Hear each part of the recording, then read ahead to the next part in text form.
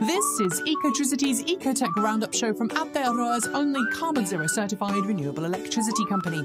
We only source from wind, hydro and solar, and we are the leading supplier of electricity to EVs in Ariya. Switch today at ecotecity.co.nz. Welcome back to another episode of news from the world of clean cars and green energy. Thank you for joining me. A few years ago, it felt like the dream of solar electric vehicles would soon become reality, with not one, but 3 solar electric cars heading towards production. Earlier this year, Lightyear declared a bankruptcy shortly after the Lightyear Zero had entered production, leaving just 2 solar electric vehicles heading to market. Now there's just one after Sono Motors announced this week that it had given up its plans on bringing the Sono Sion to market. This is not only a major blow to the future of solar electric vehicles, but also a major blow to customers who wanted a more affordable electric vehicle that wasn't a massive crossover SUV.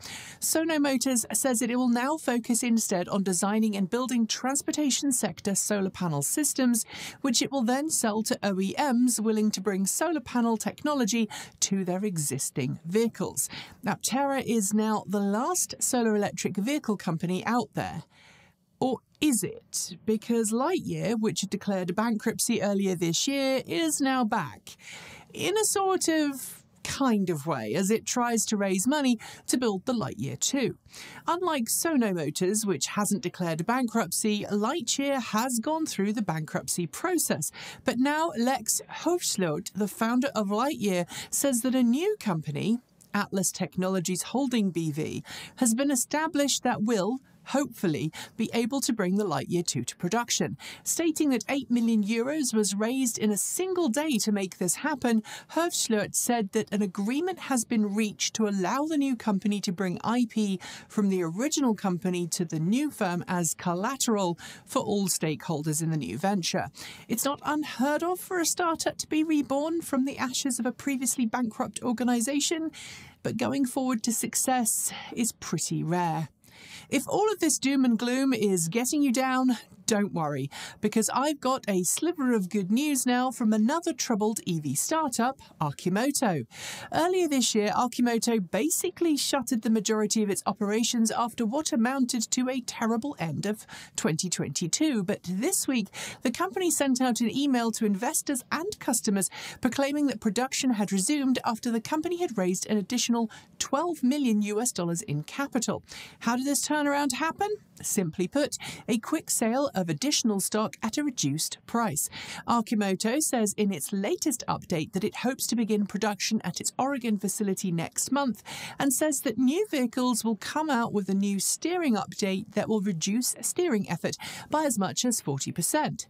That said, I'm honestly not sure how long $12 million will really last it. After all of that doom and gloom, don't worry, there is more coming. It's time for some really freaking good news. And yes, I'm not being sarcastic.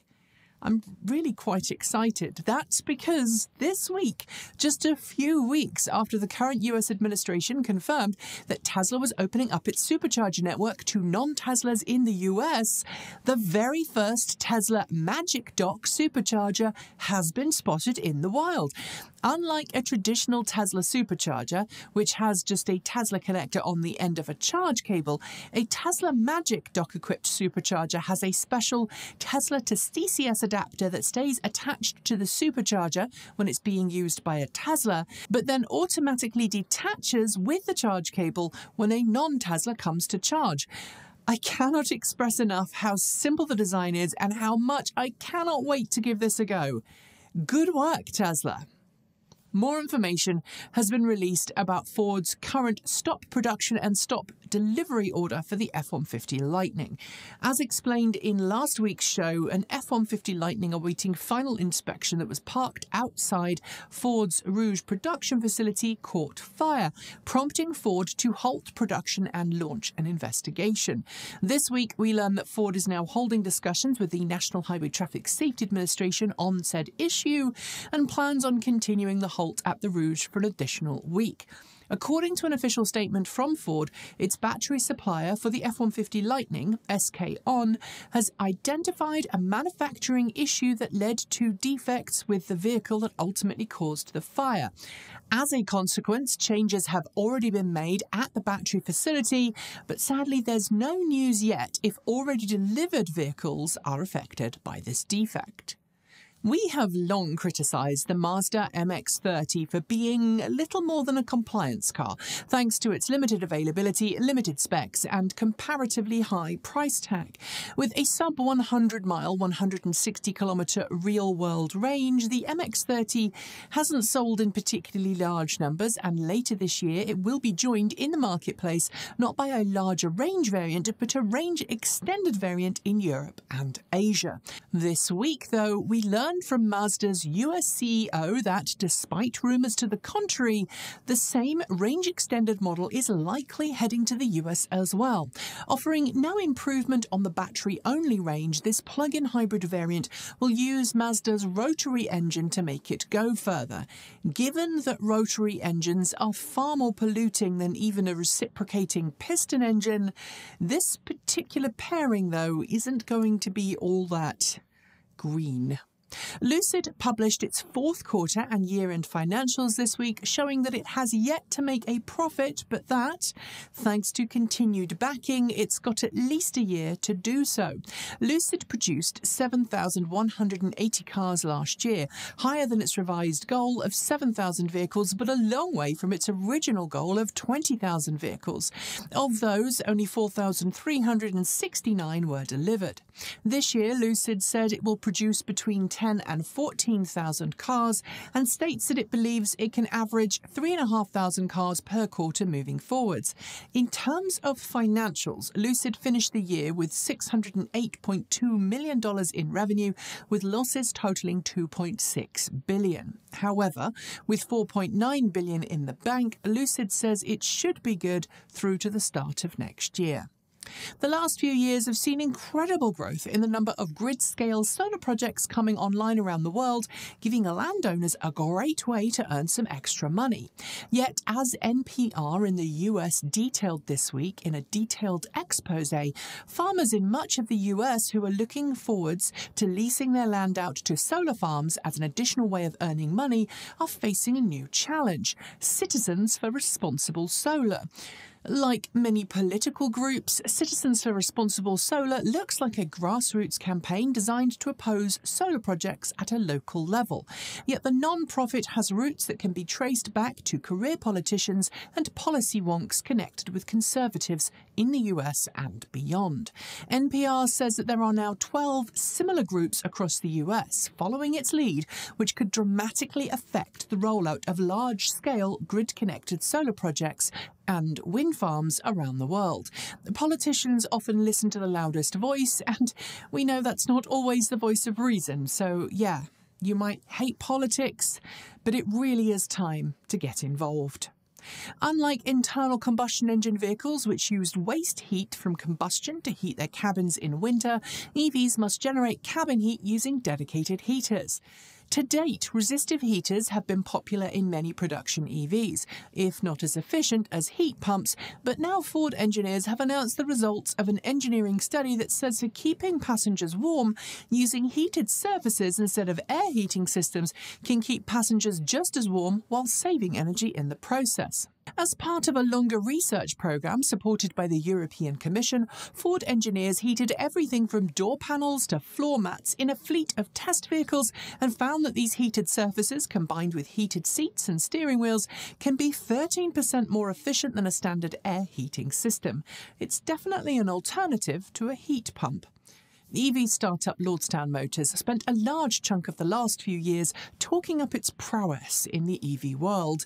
Despite a small but eager group of people telling us very aggressively in the comments that Lordstown would beat Rivian and Ford electric pickups to production, we expected the opposite. This week, while Lordstown has yet to officially publish its year-end financials, that's going to happen in 2 weeks, we got the first hint that not all is good. An official recall of 19 of of the 31 Lordstown endurance pickups that have been made to date, which the firm says are either with customers or being used internally at the company. According to Lordstown, affected vehicles may suddenly lose power, which is obviously not a good thing.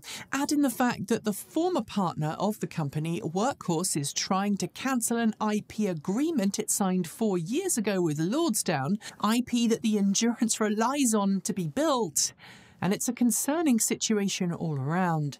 Before we go to the last two stories, a quick question. Are you in the market for a new electric car? Because if you are, and you are in Aotearoa, you should totally check out our very own buyer's guide at ecoTEC.co.nz. It is packed with all the information you need to pick a car that's right for you and includes plenty of details about incentives you can get, charging providers you should charge up with, and of course, how to get clean, green, renewable energy at home. So what are you waiting for? Follow that link below and start your journey today. The majority of new electric cars coming to market have some form of single pedal driving capability, allowing you to use just the accelerator to speed up and slow down, often to a complete stop. But Porsche has steadfastly refused to offer single-pedal driving, opting instead to use a very well-executed pedal blending system on the brake. This week, the senior manager of chassis testing at Porsche Engineering explained why that is. It's all to do with energy conservation.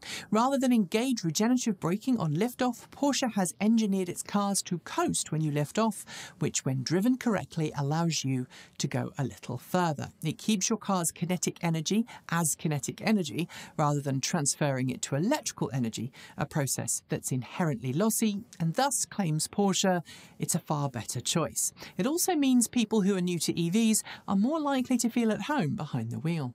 And finally, we've seen a lot of automakers compete against each other in the last few years to ensure their carbon footprint of their EVs are as low as possible. Many EVs coming to market today can claim low emissions during their production thanks to renewable energy and carbon offsetting, but when it comes to deliveries, most EVs are still delivered to dealerships using big old stinky diesel trucks. And that's something that Nissan is eager to make sure it doesn't continue. It's just begun dealership deliveries of its Nissan Ariya SUV to select dealerships in Los Angeles and Southern California using electric big rigs made by both Kenworth and Nikola Motor. While this is a test program, Nissan remains hopeful that it will be able to make it a permanent thing, but despite saying it's first, it's not. That would be Tesla, which I believe already delivers some of its cars and has done for some time using Tesla semis. And on that note, we are done for the day. Before I go though, do make sure you've hit the notification bell so you don't miss out in the latest on EV news from this channel. And if you haven't already, it is time that you switch to Aotearoa's only carbon zero certified renewable electricity company. It is super easy to make that switch, and in doing so, you will help the nation wean itself off dirty energy and onto clean green power that will keep the land beautiful for generations to come. I'll be back with awesome content very soon, as will the lovely Gavin Kiwi EV Shoebridge. If you haven't seen him getting data out of an EV, it's high time you did. And I'll be back here next weekend for our usual roundup show. Enjoy the rest of your day. I'm Nikki Gordon Bloomfield. Ka kite. See you next time.